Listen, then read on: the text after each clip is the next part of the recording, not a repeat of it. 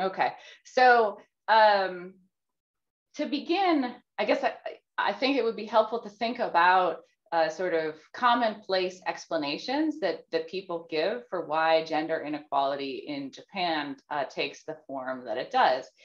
And I think that one of the explanations that you hear a lot is that there's not enough women at the top of Japanese organizations. And hence you get organizations like the World Economic Forum saying Japan's gender inequality needs to be solved from the top. So I think that this is a very common perception of what the root causes of Japan's gender inequality are. But this isn't just the World Economic Forum saying this, right? The Japanese government in many ways takes a similar approach. And so the way that this manifests itself, this idea that we're going to solve gender inequality from the top down, is things like this. So this is just cut and pasted from the 5th basic plan for gender equality. And it's showing by 2025, we want to have this percentage of women in kakaricho positions, this percentage in kacho positions, and this percent in bucho positions. So really aiming at the top of organizational hierarchies. And then some other ways that manifests itself, looking even higher up in organizations, there's targets for getting women onto the boards of listed companies, companies specifically listed in the first section of the Tokyo Stock Exchange. So very, very elite companies. And then you also see policies like this recently announced by the finance ministry that they're going to require listed companies to publish the share of women in managerial positions at the firm. So these are the type of initiatives that you see that really highlight and illustrate this belief that this is a problem that we're going to solve from the top of organizations. But at least from one way of looking at it, that's a really weird way to go about solving the problem of gender inequality in Japan or anywhere else for that matter. And the way in which this is very weird is if you look at the occupational structure, so the entire workforce in Japan, and you see how people are divided up into occupations, you can see here that managerial occupations are a tiny, tiny share of the total occupational picture in Japan. So just fewer than 2% of all workers are in managerial positions. So from that perspective, it's kind of peculiar and puzzling that we would be focusing so much attention on solving gender inequality in that segment of the economy. But there is a reason why people focus so much there. And this is a reason which I think is shared between Japan and the United States and many other countries, which is this idea that women are really going to change the culture. And there's sort of many different ideas about what that means to change the culture. But one idea is that having more women in management positions will change how women are perceived. And so people will view women as more capable of leadership, as having more potential, being more promising if we just have more women in those leadership positions. So this is one example of people expressing this belief, and it's from a woman who is a diversity consultant in the United States. And she says, what's the most effective change that can be made to make workplaces better for women? Get more women into senior leadership. When women are a critical mass in the decision-making apparatus of an organization, the culture changes. So once again, we have this general concept of culture, but specifically one of the things that means is how women are perceived.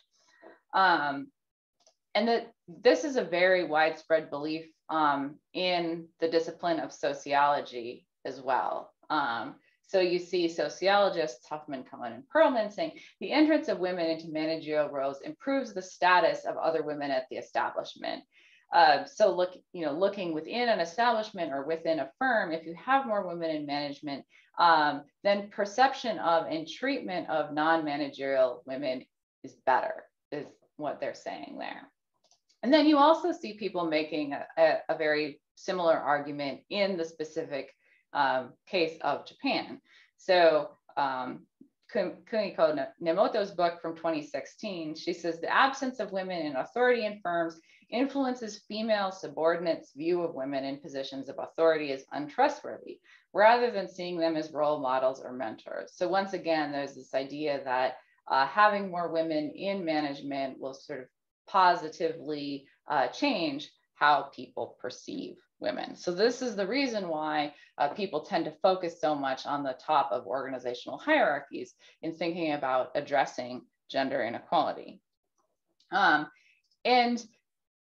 Indeed, this belief has pretty strongly supported theoretical backing in status construction theory within sociology. So for those of you who aren't familiar with that, status construction theory posits that when you have group level differences in power and resources, so on average, men have more power and resources than women, that changes how individual members of those groups are perceived, whether, regardless of their individual characteristics, right? So members of powerful and well-resourced groups are perceived as more meritorious and more deserving. And then because people have these beliefs about individuals based on group level differences, then they treat them differently, right? So members of high status groups receive more deference and respect, but they're also seen as more deserving of material rewards. So of course, this whole process is kind of self-reinforcing that because people have these beliefs, then they distribute rewards unequally, and then that contributes to the structural gaps which set the whole process in motion. So this is really the theory on which a lot of these people who are saying women's entrance into management will change ideas about women, they're all drawing on this. But interestingly, when you really dig into the research that has been done on this topic, it actually offers very weak empirical support for this strong claim that women in management really change how women are perceived in the workplace. So I'm just going to give you some examples of the types of evidence that are used in this field, and we can see that it rests on very shaky ground. So for example, there are studies that look at very male-dominated organizations, and that includes the classic study by Rosabeth Moss-Kanter, her famous book is Men and Women of the Corporation. And this was a very male-dominated organization. Almost all of the managers were men. And she noticed that in this organization, there were very devaluative ideas about women in general. And so she posited that if there were more women in management, we wouldn't have those devaluative ideas. But she was looking at one organization which was itself quite male-dominated. So this is really more of a hypothesis rather than a conclusion that she could come to from the data that she analyzed. And the same goes for Nemoto's study of Japanese firms, that she also finds that there's very devaluative ideas about women. Women just aren't viewed as capable, as strong and intelligent as men. And she says, well, we need to get more women into positions of power in order to change that. But since the organizations she studies are quite male dominated, once again, that's a hypothesis rather than something that she can prove with her data. And then there's a whole host of studies which look at the share of women in management in a company, and either they compare across companies and compare organizations that have more women in management and less women in management, or they follow the same organizations over time and see what happens with various metrics of gender inequality as more women move into management, or perhaps as women leave management. And these studies are they're probably more frequently cited as actually providing evidence for this claim. But first of all, they're generally linking to structural outcomes. So it will be, women's percentage of management, and does that affect the gender wage gap of non-managerial women, or something like this. So they're not actually measuring attitudes, even though people use these studies to say that there's support for this hypothesis. So they're measuring structural outcomes, but what's perhaps even more concerning about these studies as a basis for this claim that women in management matter for how women are perceived, or matter significantly for how women are perceived, is that the effect sizes are very, very small. So they have these massive data sets, they get statistical significance, but if you look at what they actually find, so for example, the Kurtelis and Thomas Kovac-Devi study, they find that a 1% increase in women's representation in management is associated with a 0.1% increase in women's representation at the next level of management down. So this is just tiny, right? Even if you have a switch from women being 0% of management to 100% of management, all you would get is a 10% increase at the lower level. So that's hardly enough evidence to bolster this very strong claim that this is the thing that we need to do to change attitudes towards women.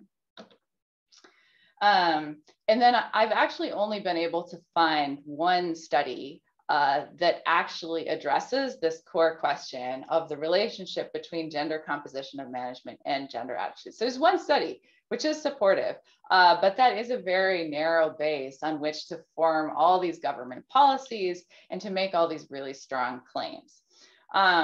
So based on this, I think two things. I think, first of all, in order to back these strong claims, we need much more evidence and empirical investigation of the relationship between women's representation in management and attitudes about women. But also, given these small effect sizes in the structural studies, I think we need to think beyond this and think about other determinants of attitudes towards women in the workplace. So that's what I'm doing in the paper that I'm discussing today. And in terms of what some of those other determinants might be, I think we can actually go back to status construction theory and get some useful hints there. So status construction theory points out that status beliefs, so these beliefs about the sort of value, worth, meritoriousness of women and men, they form in interactions between less resourced workers and better resourced workers. So it's really about both types of actors, the less resourced and the more resourced. But in their focus on women managers, empirical studies are really only focusing on one of those levels, and they're completely ignoring the other side of this status coin. And obviously you can't have high status unless you have low status as well. So I think that that's a significant oversight. And if you have any doubt that the composition of low status jobs might matter for how women are perceived, I would direct you to consider how often women in professional and managerial jobs are mistaken for assistants or secretaries. So I found many examples from many different fields. This is something that happens to professors. It's something that happens to engineers. It's something that happens to photographers, which is particularly interesting because photography is female dominated, actually. It happens to politicians. It happens to doctors.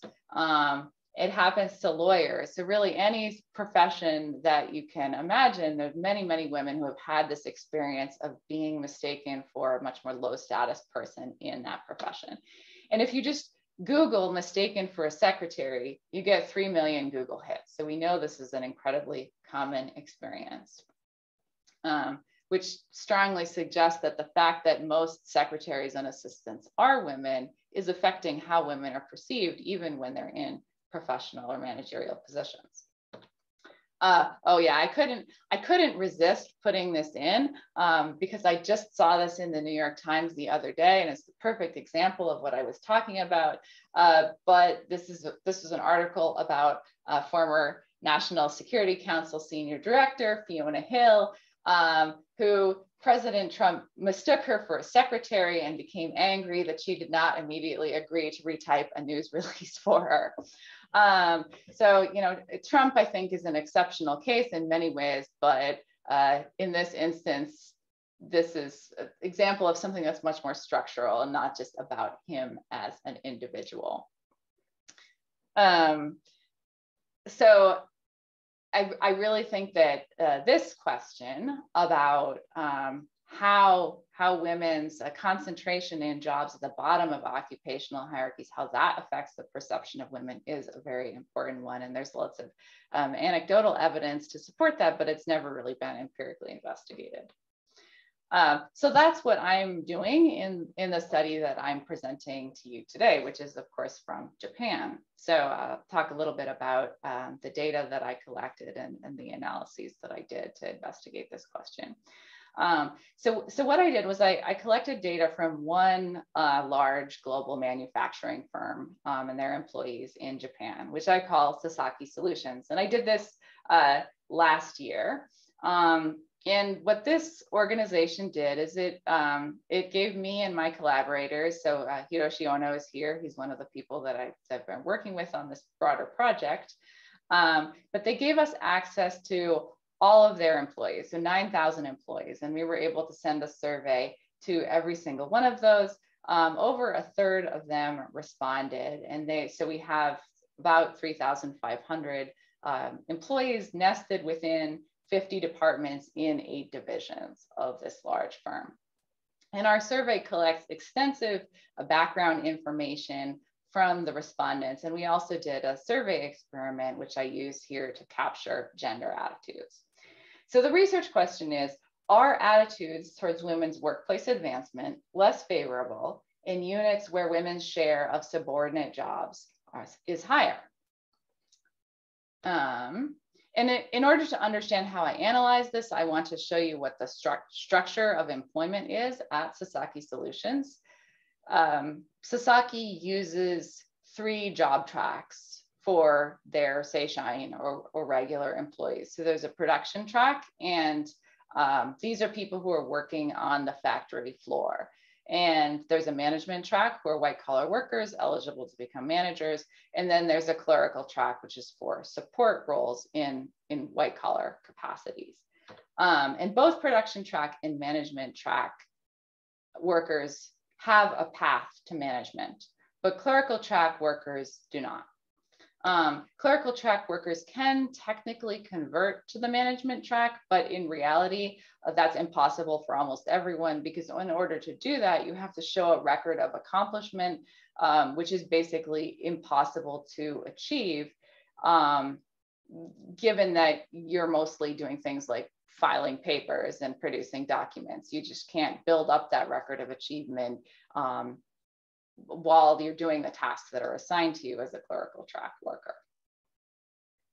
Okay, so this is the composition of the sample by gender and track. And you can see that most of the workers are management track men, but the management track is not completely male, right? So 13% of the employees on the management track are female.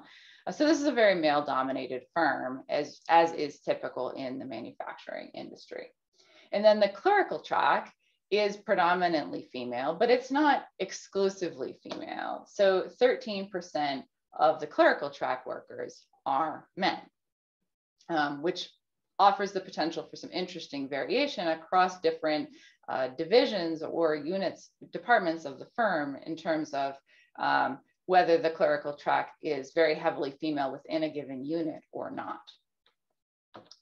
I also want to give you a sense of the composition of management versus non-managerial employees. So you can see at level 1, which is the lowest level of the organizational hierarchy, women are actually more than half of the employees at this level. But these upper levels, which are not open to clerical track employees, you see the percentage of women just drop off precipitously. So it's particularly the upper levels of management, which are so male dominated in this firm. All right, so specifically what I do for the analyses is I look within each unit of the firm, the composition of the clerical track workers in those firms and what percentage of them are women. And that's what you're seeing here highlighted in red. So we can see that the average unit has 70% of the clerical track employees in the average unit are women, but there's also considerable variation across units. So there are units where either there are no clerical track employees or all the clerical track employees are men. And so those take a value of 0 here. And then there's also units where all the clerical track employees are women. Obviously, because the average is 70%, there are more units on the higher end, but there are some on both sides. So this gives us the variation that we need to look at if attitudes towards women vary depending on this aspect of the unit. I should also add here that the variation in women's managerial authority by unit is not very high. So that the average percentage of employees within a unit who are supervised by women is 3.1%. The median is 1.7, and this only ranges from 0 to 20%. So there are no units where there's a lot of powerful female managers. Okay, so that's the independent variable. And then the dependent variable is attitudes towards women. And I'm particularly interested in attitudes towards women's advancement. And the way that I measure that is through a survey experiment. So we have a survey experiment. I'm not going to read it all out to you, but it describes a candidate for promotion. And this is a very excellent candidate for promotion. And at the end of this vignette, the respondent is asked to make a recommendation about how HR should handle this person's promotion. And they could say, promote this person immediately, or they could select various delays, like promote them later, or remove them entirely from consideration. But the name of the candidate randomly varied. So it could be a male name, or it could be a female name. So some respondents saw this with a female name, and some saw it with a male name. And then we can look at, relative to people's recommendations for men, are people less likely to recommend female candidates for promotion in the units where more of the clerical track respondents are women. So I should also add that there were a couple other manipulations in this vignette. So you see the highlighted sentence that says, when the time comes, the HR department discusses this person's promotion. But in some versions of the vignette, there was an additional sentence added here indicating that this promotional candidate had taken a leave. And that could be a sick leave, or it could be a parental leave. And it was of varying lengths. But I'm not interested in these other survey experimental manipulations for this particular study. I'm only looking at the gender manipulation, but those were there as well. So in the results, I'm combining the results for all versions of the vignette, including those who took leaves, although I'm not analyzing them separately. Okay, so these are the results of modeling this. So the outcome variable of this regression is a recommendation for immediate promotion. So it's a binary variable. And I'm interacting in this model whether the candidate in the vignette was female with the proportion of clerical track employees who are female. And we see a significant and negative relationship here. So that means that people are less likely to recommend the female candidates in the units where a higher share of the clerical track employees are female. And if we plot that, it looks like this. So here, the 0 line is the recommendation for men. So we're looking at the comparison between women and men. And what we can see is that in the units where clerical track is balanced or male dominated, there's no statistically significant difference in recommendations for female versus male candidates. But in these units where clerical track jobs are heavily dominated by women, there is a significant difference. So women are about 5 to 6% less likely to be recommended for promotion in the units where the clerical track is most female dominated. And we can also add to this plot of the trend of the relationship, the actual points representing the units. So here, each point represents a unit, and the color represents the division. And I just put that on here so that you can see that there's not any sort of clustering by division. It's all scattered kind of randomly throughout. And we can also see that, you know, there's many more units on this side where the clerical track is female dominated, as we would expect from the descriptive statistics that I showed you earlier. And the size of the point represents the number of employees in the unit. So we can also see that this isn't being driven by particularly large units or particularly small units or anything like that. But the main thing that I want to think about with this graph in our minds is what exactly it is about women's overrepresentation in subordinate jobs, which makes people view women promotional candidates differently. And in order to do that, I think what's really valuable are the qualitative comments left by respondents.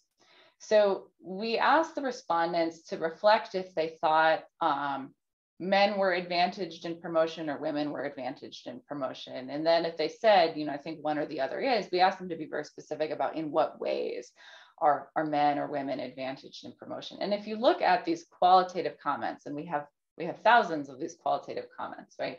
A very interesting pattern emerges, which is in these units where there's a lot of women in clerical track positions, or where most clerical track jobs are held by women, people bring up the fact of how work and training are allocated.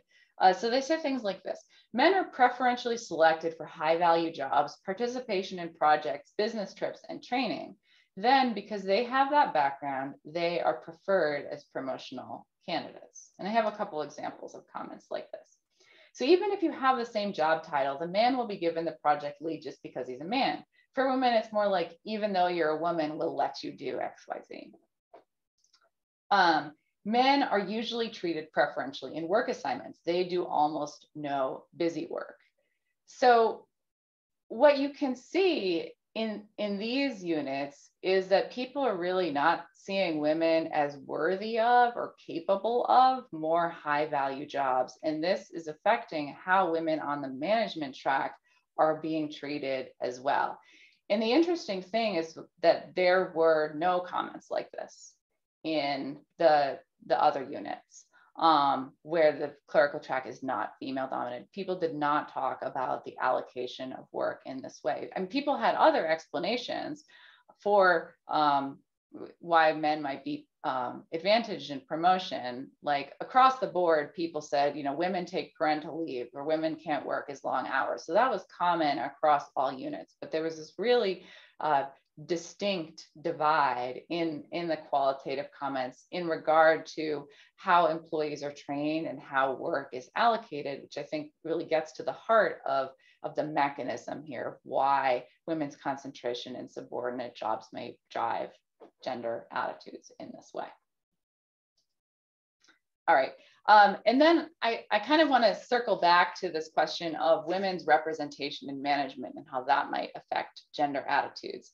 And I will say that this particular study site is not a great study site for investigating this question, because as I said, like many of the other studies that people have done, it's heavily male dominated. So there's not a lot of variation in women's representation in the managerial ranks across units.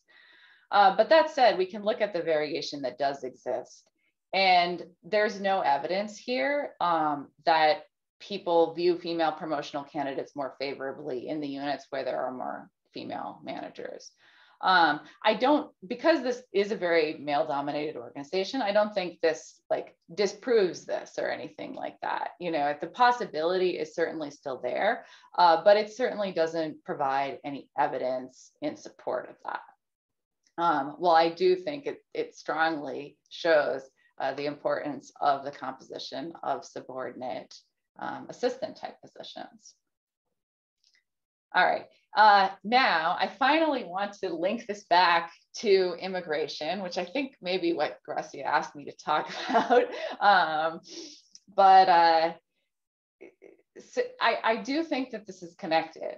So if we think about Japan's foreign worker population, the total foreign population is larger, but if we think of the foreign foreign citizens living in Japan who are working, it's 1.7 million in 2021, which is 2.5% of the total working population of 66.7 million. So it's a very small percentage.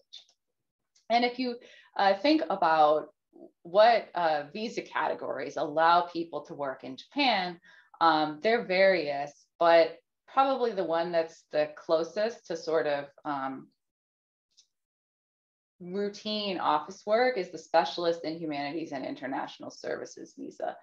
But this, because it has the word specialist in it, can't technically be used by companies to hire someone who's going to be doing predominantly clerical work. So companies may get around this in various ways, but there are constraints on large firms' ability to place, say, immigrant women or immigrant men in these positions at the bottom of the white-collar occupational hierarchy. And so, you know, on one hand, they're constrained by the small number of foreign workers in Japan overall, but they're also specifically constrained by the visa categories that exists. And so what this means is that foreign workers of either gender can never become the face of low status positions in white collar firms. And as a result, ethnicity and national origin do not become entangled with status beliefs to the same extent as gender does. So we see with gender this very self-reinforcing cycle in this large firm. And at least within the context of large white collar workplaces, that same self-reinforcing cycle doesn't have the opportunity to get started with it where it comes to foreign workers. So there may be, you know, prejudices and biases against foreign workers, in particular against Asian workers in Japanese society more generally, but they're not reinforced in everyday life in these white collar contexts to the same extent that gender is. And I think that possibly speaks to the part of the reason for why gender inequality is so high in Japan, that other countries that either have larger shares of visible Native minorities or of immigrants, it's a process of substitution for so ethnic majority female labor is more possible. And this gives white women in Western contexts some opportunity to free themselves from the stereotypes associated with the bottom levels of the occupational hierarchy, which native-born Japanese women do not have, in part because of this low migration regime. All right, so just some concluding points. Government efforts, which I discussed in the beginning, and also media reporting on Japan, illustrate the strong faith that more women in management will somehow change the culture in the workplace.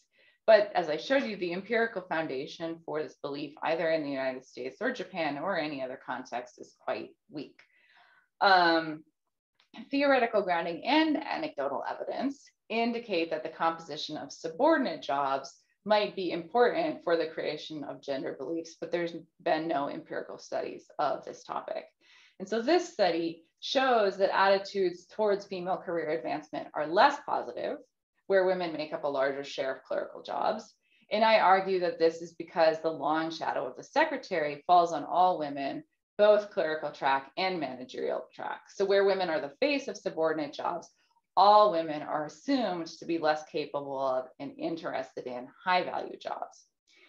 And this is not a Japan-specific phenomenon, right? We know that secretarial positions are dominated by women in the US and in many other national contexts as well. So I think we can expect to see this across national contexts.